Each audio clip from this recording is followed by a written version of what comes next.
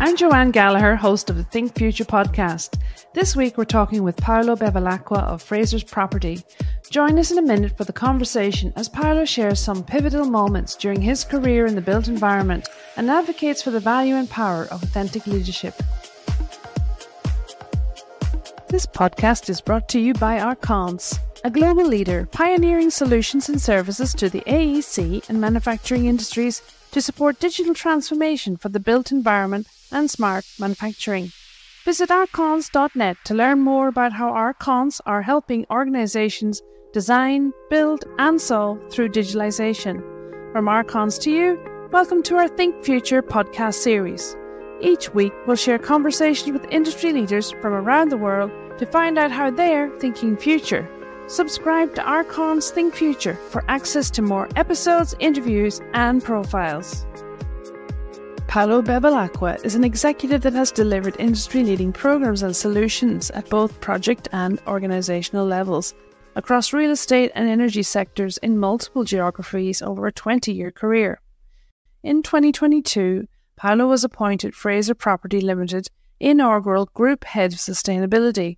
In this role, Paolo is responsible for sustainable strategy for the group's multinational and diversified operations.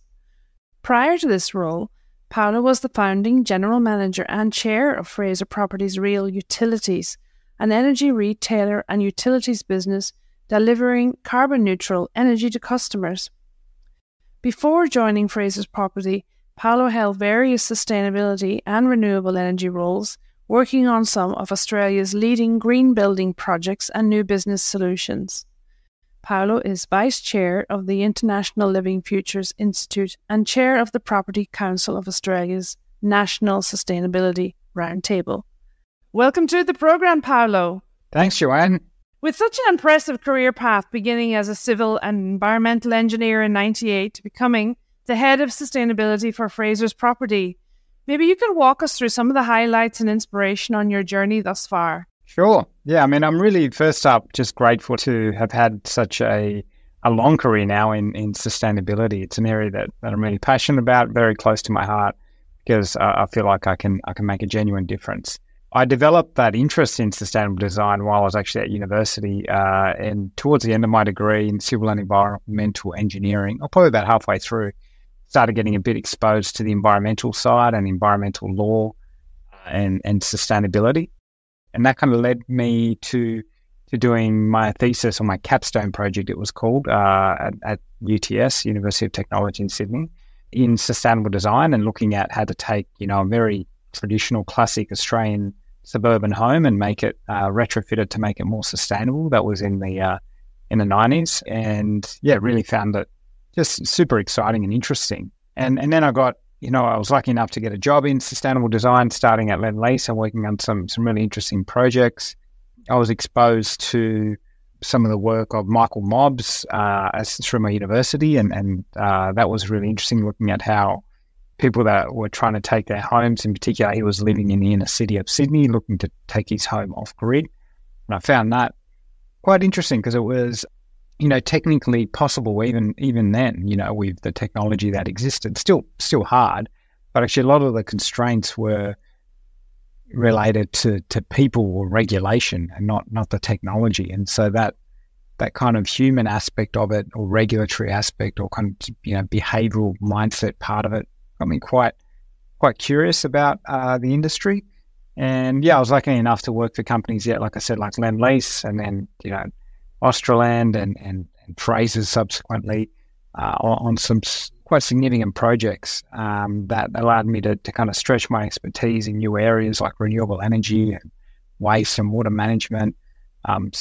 Spend a lot of time working with different people in the organisation and externally collaborating with different organisations as they kind of emerge, like Green Building Council. Yeah, so lots of highlights along the way, which I'm sure we'll kind of get into through the conversation, but it's really been an interesting path. Certainly. Well, you have a very broad experience there, and I'd like to dig into some of the mindset stuff later. But you mentioned there you've been with Frasers Property for, well, I can see that it's 12 years now. Is that right? That's right, yeah. October 2011. Wow. So you must have some key learnings that shaped your role, the current role over that time. Would you like to tell us what they were? Yeah, look, across my time at Frasers and even Lend-Lease, I got to work on a diverse range of projects and asset classes, So at Frasers, we work on 5 key asset classes: industrial, residential, retail, office, and hospitality. And, I got to get exposure to those different types of assets and then different technological solutions and business models. Like I spent a lot of time learning about renewable energy and solar and the energy sector, because that was one of the key opportunities for properties to really decarbonize, and that decarbonisation has been one of my key focus areas. So learning about different asset classes across different geographies, different countries, and then even different sectors like, that energy and how that interacts with property is something that I've learned a lot about, and just being curious really about learning new things, not having that awareness that, as sustainability professionals, we don't need to know everything about sustainability. It's basically impossible to do that. But we do need to have that curiosity to understand the challenges of the business, understand the external market drivers, understand the various opportunities that exist, and then look at how do we build the capability inside the organisation to collectively respond to that. That's what I find so interesting. It's lots of times early in my career, there was just that, you'd present something that felt like a good idea and you'd get that resistance to change, just because that's human nature. And working through that and working with building relationships at all levels was something that I got a lot out of, because I think deep down, a lot of people want to try and do their work in a better and a more impactful way, and have that stronger purpose. And the roles that I did, and the learnings that I gained were really about how do we work together with people to kind of really understand their concerns as we integrating these solutions around sustainability, so that we can move forward together. And that having that real collaborative approach is really the key to getting sustainability outcomes. It's a real skill in being a leader to be able to pull all that together, which we'll get into a little bit later. I'm really curious about how you did that. The next thing I'd love to know is about your defining moment when you realized that you wanted to raise your own leadership to the role of a sustainability professional that you're in now. What was that defining moment for you? Yeah, I've thought about this a little bit, and I pinpoint it to a time. And there were a few moments where my career took a new step and my role evolved and so on. But a lot of those were kind of incremental. You've spent a bit of time in a role and then you become better at what you're doing, and then it's kind of you take the next step. But I think a pivotal moment was when I was at Frasers and we had a change of CEO, and Rod Ferring became the new CEO. And Rod's a real authentic leader. He really focused a lot on people and relationships and the community, and really doing best for the customers we serve, the communities we serve, whilst, obviously still delivering solid commercial outcomes and returns, which we're expected to do as a business. And I saw a really close alignment between his values and the sustainability vision that I really wanted to try and advocate for. And he gave me that opportunity. One of the first things he did was, I think it would have been around 2015, I think roughly, he said, and I was the most senior person in sustainability within the organisation. So he got me in. I wasn't reporting to him at the time, and he said, look, what's our 2030 vision for sustainability? And I said, we don't have one. Sorry, Rod. I've got some ideas, but we don't have a 2030 strategy. He goes, well, we need to have one. We need to think. We need to be bold, and we need to set some ambitious targets and really get going now towards those. And that was just such a great opportunity. So to me, I think that was that defining moment. It was still very hard, but Rod's leadership provided the platform for me to be able to do that, and it really stretched me tremendously. I spent probably close to a year, once Rod gave that mandate, just bringing together a lot of people in the organization to help shape what that 2030 vision should be. So it wasn't about me going back and sitting at my desk and drawing up a 2030 plan. It was really about how could we use that mandate that Rod had provided and that ambition to kind of galvanize a broader leadership team and then bring together the other levels of management and operations within the business to develop that plan together. And, so we worked through a process of a lot of workshops. We looked at what was most material, what was most important to us from a sustainability perspective as a real estate company, operating across, a diverse range of asset classes in the Australian market. So understanding what that meant, understanding what leadership looked like, and understanding where we could have an impact, and defining that, down to, okay, well, here's what 2030 might look like, but what do we need to start doing now? And that process of developing that together was really fulfilling. It built capability within the organisation. I learned a lot about the business side of things and what we do as a business, and understanding what the challenges are, and equally what some of the opportunities might be, but also the people side of things and how challenging that is in regards to executing a change program, because ultimately that's what it was that we're setting about. We're looking to establish a new vision for the organisation around sustainability, and that changes in the way we did things. And we call that strategy a different way. And it was called a different way because, the world was demanding a different way of going about doing business. And that's what we had to try and instill throughout the organisation. And of course, people are so important to engage them through your leadership. So when it comes to building professional relationships, you touched on it, of course, but could you expand on why it is so important? Definitely, yeah. I think many people miss the kind of core of the importance of relationships to drive genuine progress. A lot of people try to kind of chase a task or a technical solution. So they say, oh, we need to do more solar energy, or we need to use low carbon steel, or we need to do some other initiative. And they focus too much on that task without really focusing on the key relationships they need to develop and understanding how they can work with people to achieve the initiative. So early on, I kind of recognized that, and I focused a lot more on listening and understanding people's motivations and perspectives, as opposed to just putting initiatives out there. Because I think when you do that, you really get the buy-in and alignment of those other stakeholders, and then it becomes a collective effort to try and achieve the change that you want to achieve. And so, the other thing I realized was there was always I was consistently reminded of the commercial reality of business.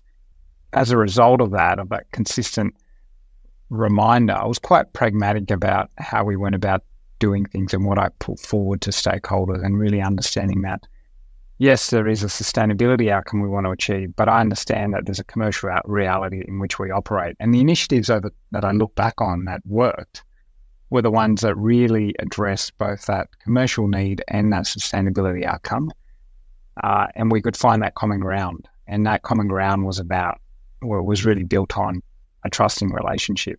So I think that probably talks to the point around relationship. I think relationships are more important than tasks. And as I continue to kind of progress through my career, it actually just increases in importance. That is in the importance of relationships over tasks. Well, what strikes me is that you need a certain amount of emotional intelligence to be able to do that, as a leader. Would you say that you're an emotionally intelligent person, or you think there's another skill that you have that helps those relationships work? I think it's something that I've worked a lot on. I don't think it's something you ever get to mastery of, emotional intelligence, but I think I've definitely built it as a foundational kind of skill set of mine. Recognizing what's happening in the room, the feel of in the room, or the feel of how a relationship is going, really having that self-awareness is critical.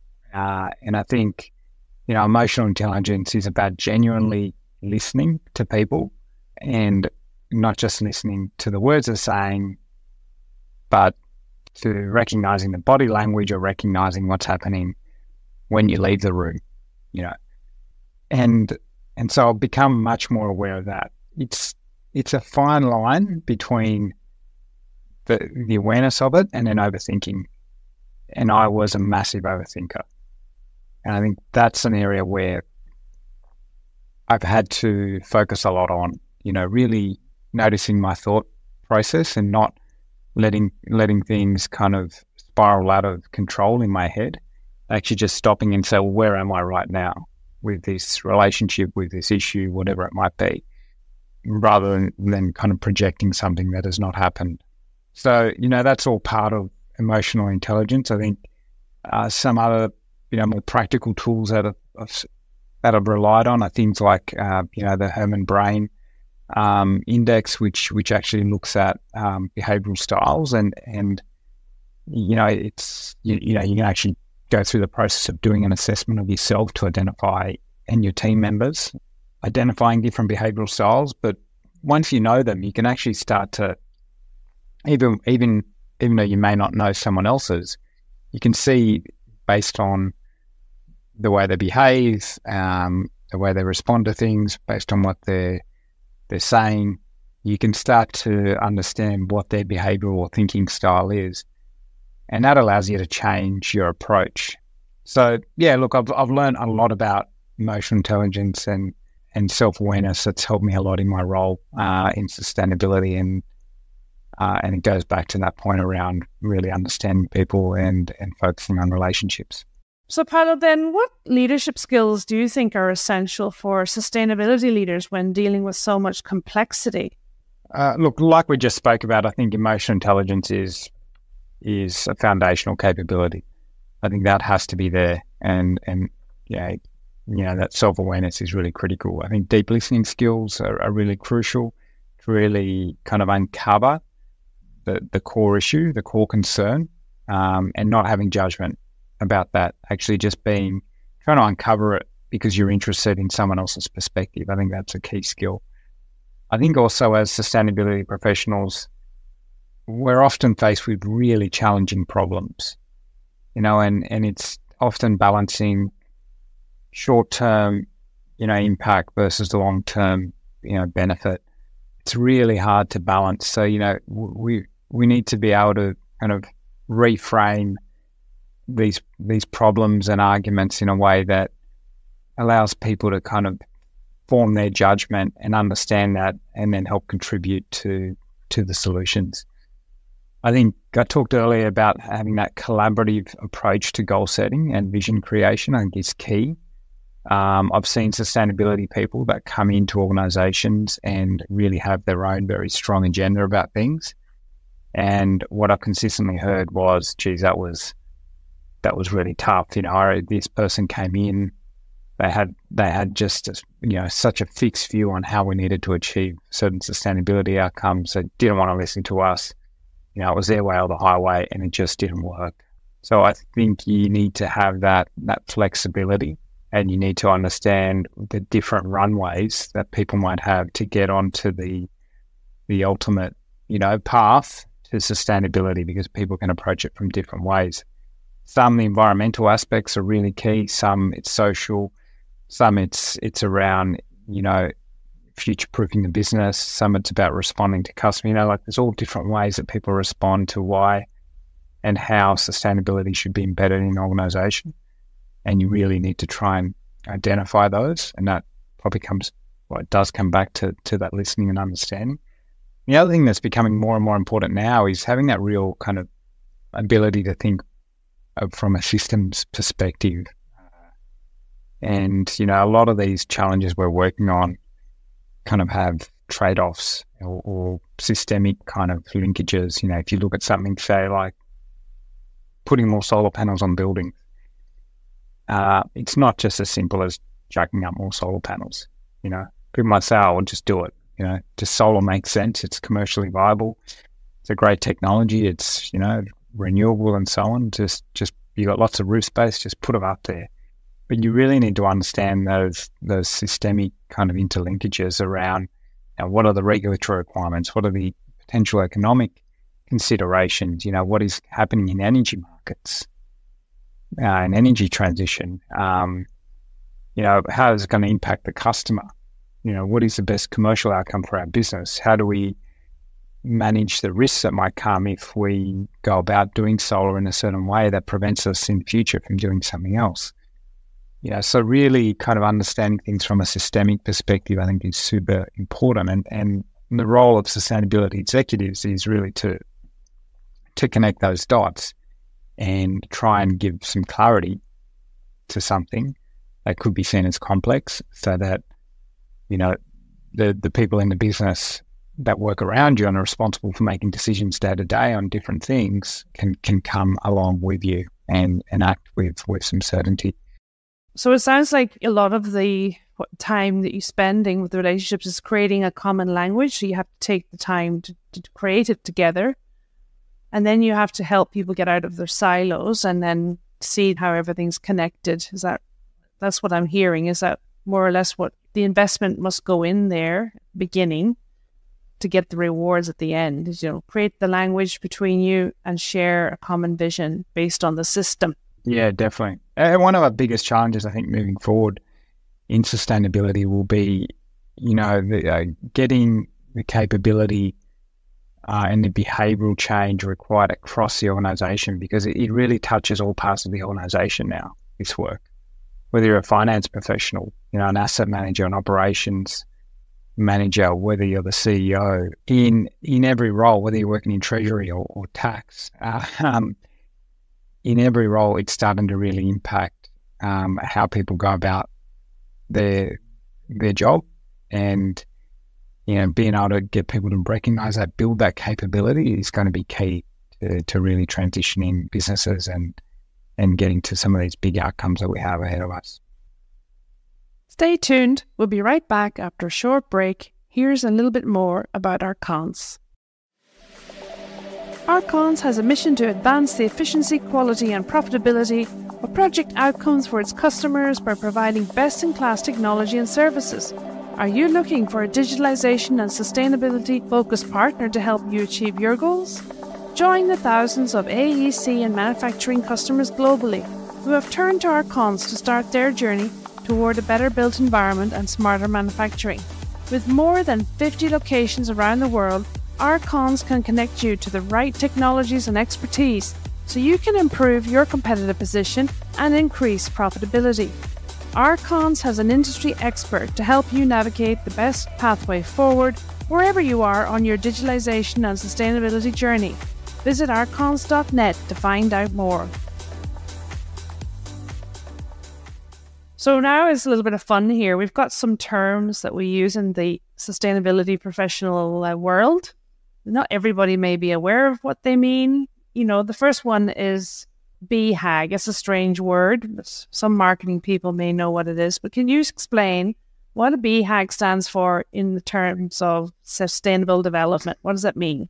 Yeah, a BHAG, just simply looking at the acronym, a big, hairy, audacious goal, is what it says on the label, right? It's from a sustainability point of view, though, it's an ambitious long-term sustainability for an organisation. So it's really a North Star, and it needs to kind of be grounded in company's broader values and strategic vision. So look, to give an example of a BHAG, something that a lot of organisations have is to be a net zero company or net positive company by 2050, let's say. So that's a BHAG. Cool. And what's the difference between that and a stretch goal? Well, a stretch goal is, the way I define it, is a step towards your BHAG. So it's still bold. A stretch goal should obviously, as it says, have some stretch in it. It's not necessarily a kind of a home run, a guaranteed kind of outcome, but it is a step towards your BHAG. So again, if we're talking about getting to net zero, a stretch goal might be to be 100% renewable energy by sometime leading up to that, by 2030, say. That's great. That makes sense. And then these SMART goals, are they within those stretch goals, or how do they fit in? Yeah, I think SMART goals are then another kind of incremental building block towards a stretch goal. So in the hierarchy, there's the BHAG, the stretch goal, and then the SMART goal. And, SMART, is another great acronym: specific, measurable, achievable, realistic, and time-bound. Many would know that. A lot of people question whether it should be achievable, and maybe the A should stand for ambitious. I've heard that. But then I think that moves more into the stretch goals. So if we look at the traditional kind of SMART goals, I think they're that incremental building block towards getting to your stretch goal and then ultimately to the overarching BHAG. So again, an example might be just keeping the theme of, carbon to be improve energy efficiency by 20% over the next 2 years. Could be a SMART goal. So it's very specific, 20%. You've identified that it's achievable based on where the business is at and what it's achieved. It's realistic. It's got a clear date on it, 2 years, and you can measure it. You can measure your energy efficiency. You look at the energy intensity you had in now and the energy intensity you need to get to in 2 years, and you can determine whether you've got there. Excellent. Thank you for the example. With regards to your current role in Fraser Property and your responsibility for such a large portfolio globally, what are the trends you're noticing within sustainable development across the various business verticals? Across most of the asset classes where you operate in, so if you look at retail, commercial, industrial asset classes, we're definitely seeing that investor and occupier demand for, future-proofed, low-carbon, resilient, socially responsive kind of assets. That demand is accelerating. And it's really at the core of the sustainability agenda. So investors are saying that we want these assets to be green and future-proofed, because that will be key to maintaining the financial performance of those assets.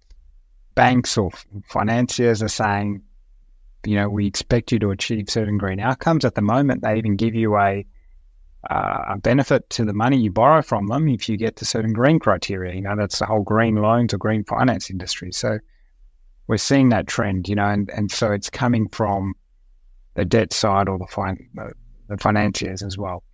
And then the occupiers, the customers, a lot of our customers could be multinationals or, large organizations. Increasingly, they're demanding low carbon and climate resilient assets, and they often have their own net zero carbon goals and agenda, and the property they occupy is a key part of that. So I think that's one thing.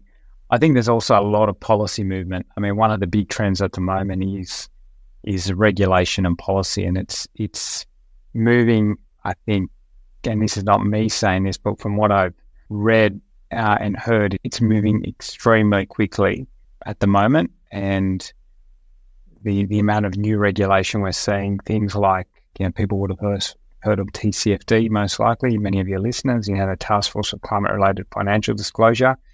That's been taken over by the International Sustainability Standards Board, and they're really engaging heavily with regulators around the world to introduce those sustainability standards, reporting and disclosure requirements across markets globally. And we're going to see regulation change. Real estate still is around 40% of global carbon emissions, has quite a significant impact, and will be a key target for regulation at that corporate level, but even down to, building codes and so on, and green certification programs and so on. So what are the risks, in terms of stranded assets if people don't want to follow the trends or keep up with them? I think there is a genuine risk around stranded assets. I mean, and you can look at it from different perspectives. We see assets that will be potentially stranded from a physical perspective due to the physical impacts of climate change. And we're seeing that in areas that have gone through extensive flooding or bushfire impacts, and that's just become too regular or too risky now based on the changing climate, and those assets are uninsurable. And we're seeing it in Australia. The government, is buying back those assets because effectively, they're stranded, and that's going to be an adjustment economically and politically. Then there's the assets that are stranded from a transition risk perspective. Assets that potentially are not able to decarbonise in a way that's commercially viable quickly enough. And so that will be interesting to see how that plays out, because the impact there will be that, that no customer may want to occupy those assets because of the carbon impact associated with them, or the fact that they're not able to meet some level of quality standard around emissions, water consumption, indoor environment quality, a whole range of factors, and so they'll become stranded for some of those reasons there that are just not meeting expectations of the market. So I think there's two sides. There's of the stranded asset argument. In that second one, there's also the risk that, banks won't want to lend to organisations to kind of fund those assets. They'll say, well, look, if it's not about green finance, it's just simply about if you want to lend money from us, your portfolios need to meet these expectations. And if they don't, we're just not lending. It's not about getting a discount. It's just we're not going to give you debt for those. And so then they become stranded if you're not able to, finance them, borrow debt against them, and they're not able to be kind of occupied because the market demand has decreased so significantly, or they're not insurable and so on. Are there any area or parts of the world that seem to be ahead in terms of taking the lead here with policy and government? Yeah, I think from a policy perspective, if I particularly focus within the markets we operate in, we're really starting to see Singapore take quite an aggressive approach to some of those ISSB requirements I mentioned earlier, and the requirement for listed companies in Singapore, which Frasers Property is one, to disclose their climate-related financial risks, and really, putting forward that risk in financial terms, not talking about it generally, and saying, look, we understand there's risk associated with climate change, and that's going to impact our portfolio. It's actually being specific and saying, down to your specific portfolio, what are the climate risks over what timeframes and what climate scenarios, and what impact will that have on your balance sheet and on your profit and loss? And as that information starts to be disclosed by organisations, which is what Singapore's, mandating from 2025, then that'll be really interesting. And what happens. So look, Singapore's taken a pretty strong stance. Australia is similarly around the requirement for reporting and on those similar kind of themes that I mentioned to Singapore around the ISSB standards and so on. So that will start to come into effect for listed companies. But as I said, the ISSB is pushing not just the regulators, but also looking at how that voluntary market responds. So I think there'll be an increasing expectation that it's not just listed companies that need to respond and disclose these financial risks and what they're doing about it, what their climate transition plans are, but it will be non-listed companies as well. So that'll be quite interesting how that plays out. Then when it gets down to kind of the building sector specifically, it really varies. In some countries you have really strong, in Europe, and you've got really strong regulatory requirements from government around building codes and energy efficiency and so on. So it's really government-led. In other countries, you've got really industry leading it, like Australia and so on. And then other countries, parts of Southeast Asia are just kind of, I think they'll move quite quickly. We're starting to see Thailand and Vietnam governments really start to position around what they're going to announce and how they're going to position regulation. And I think they'll catch up quickly. So Paolo, how do we measure the true cost of doing business, taking into consideration externalities? Could you please explain what that is and how you see it unfolding? Yeah, sure. I mean, there's various ways and methodologies to use. I think one of the ways that we're starting to see companies respond to that is to put a price on carbon and really recognise that, as businesses, there is a carbon footprint associated with their activities, and that for a long time, the impact or the cost of that carbon and the impact it's creating on the environment hasn't been priced into the way they do business. And there's a few interesting studies out there that if you actually priced in that just carbon as an externality, then many businesses, many large businesses, well-known ones, would actually not be profitable today. So it's in many ways a false economy because we're not pricing in the true cost of doing business on environment and society. So, as I said, one example is carbon. Another one that's emerging more and more now is the impact of business on nature and recognizing that there is a really strong relationship with biodiversity and biodiversity loss and risk to business. And if we continue to see biodiversity loss at the rate that we're seeing, then many businesses, again, will not be viable. If water becomes constrained, many businesses can't operate. If bees don't exist, or are far less, and again, many businesses can't operate. If we don't have a reliable supply of sand, then you can't produce concrete in the quantities we need. So these impacts that we're having on biodiversity and nature are at the moment externalities that have not been priced in. And one of the things we need to start doing and thinking about and really understanding the risks of are those externalities and looking at how they might really impact our businesses moving forward. Thank you. That's a great explanation. Well, we're coming to the end of nearly at the end of the conversation, but I just wondered if you had any advice for sustainability professionals that are leading the conversation about investing in sustainability in one way or another in their businesses. Yeah, I do. I mean, I think I'll focus on what's been effective for me and some of the points I made earlier, try and summarize some of those. But the first one I'd say is really lead with a relationship mindset. And resist the temptation of defaulting to being a technical expert. Ask questions, really listen deeply to understand and what motivates the various stakeholders you're working with before pitching technical solutions. Now, understand what is keeping them up at night, understanding where the common ground might be.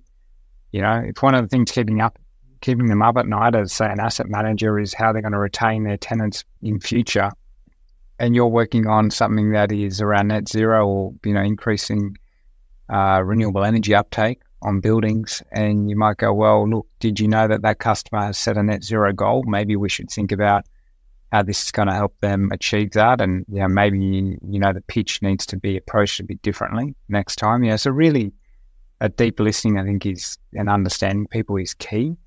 I think you need to be able to quantify the returns of sustainability initiatives across dimensions. So it's not just about financial returns. It's, as we just spoke about, it's the externalities and the potential impact of those.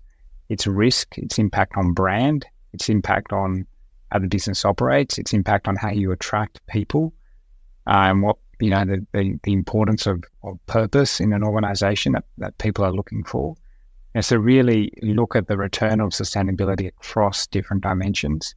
Identify, the metrics and the data that can support the progress you're making. I think that's really key. And then I think one thing that's becoming more important now, I think we're pretty good at this in Australia, actually, in the property industry, is thinking beyond your own organisation to kind of help identify solutions and really partnering. I chair the Property Council of Australia's National Sustainability Roundtable, which is, people in my role across all the large property companies in Australia, and we are really quite open and collaborate in a really constructive way to try and find common outcomes so that we don't each go about things in our own way and really slow things down. So that's super important. And partnerships will become more important, not just partnerships with your peers, but in supply chains and with customers to achieve collective outcomes. I think that the last piece of advice is that getting that balance between momentum and perfection. I say this a lot to my team. If you strive for perfection in this work, I think it's a real risk. I think your momentum is more important, and meeting people where they're at and moving forward from there is progress. It may not be the progress you deep down want to see, but I think if we keep moving forward, we keep building capability and upskilling our teams and our colleagues, then we'll reach a collective approach to sustainability and ultimately greater outcomes. That's great. It makes a lot of sense when you say it like that. So we're just closing out. We always ask the question, of every guest, when you think future about leadership for sustainability in the built environment, what is it that excites you the most? What excites me the most is the great potential we have as a real estate sector to really be a catalyst for change, not just in our own direct operations, but for society. We spend a great deal of time in buildings. It's anywhere upwards of 80 or 90% over the course of a day, whether that's in the building we work with, our home, an education facility, a shopping centre, or whatever it might be. And, we in the real estate sector have a great opportunity to kind of influence people's thinking around the importance of buildings and the impact it has on you. And so in this work, I think that's really exciting. I think there's some really interesting kind of interplays that will happen as well. I spoke a little bit earlier about how the energy sector in particular and the property sector are increasingly becoming intertwined, and the role of energy, renewable energy, smart buildings, energy management systems, battery management, all those things. Buildings are going to play a key role in that energy transition. They already are. I think that will increase as we go through this energy transition, which will not be smooth and steady. It will come with some disruption over the next decade, and I'm excited of the potential role that real estate can play there. And one of the last things I'll say, just more from something that I'm curious about at the moment, is the role of artificial intelligence and what that is going to do to the way we go about our roles in sustainability. Because there is a lot of information out there that exists, and artificial intelligence is a great tool to help sustainability professionals help their organizations decipher that information, cut through a lot of the noise, and really present sound strategies that can drive progress at scale. Certainly is interesting what's going to happen with AI. I don't know if there's any regulation around it yet, but we shall see. Well, thank you so much, Paolo. This is really insightful conversation. You really show how leadership should be done in the built environment, and I look forward to hearing more about what you're up to in the next few years. So let's get you back on the show. Great, I'd love to. Thanks, Joanne. I really appreciate the opportunity, and I look forward to having a future conversation and seeing where we got to. This podcast was brought to you by ARKANCE. ARKANCE is leading the digital transformation of the AEC and manufacturing industries by providing best-in-class technology solutions from world-leading partners and their own in-house development software from the ARKANCE Be Smart portfolio for building, infrastructure and manufacturing.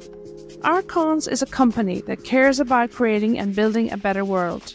Together, we are working with industry and environmental experts, providing forums and platforms through our ARKANCE Think community to create conversations that matter to our future generations. We invite you to join in the conversation and participate in our Think community, so like and subscribe to Think Future to stay up to date with the latest innovations and conversations as we advance the digital journey for AEC and manufacturing around the world. You can download our podcasts at arkance.net or from your favourite podcast platform. From ARKANCE Think Future, thanks for listening.